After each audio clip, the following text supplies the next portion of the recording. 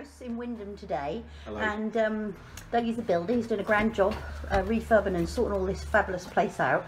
And this is an old pub dated back to about 1700 and something. And anyway, apparently they found some shoes. So tell us, Dougie. Yeah, we found an old pair of shoes just behind this chimney stack here. We think they're about 1700s, looking at very old leather with wooden soles. Yeah. And we took them out, had a look at them. I thought that's strange to find those, so we googled it and we found out that if it's two left shoes, which it was, and they're child's, they're there to ward off witches. So we put them back. Yeah. Which is what you're meant to do. Absolutely.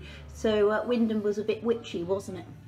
I think, yeah. Well, this place is supposed to be, well, haunted. And there's a place up in the loft that's supposed to be a bit strange, so we'll go and have a look at that in a minute.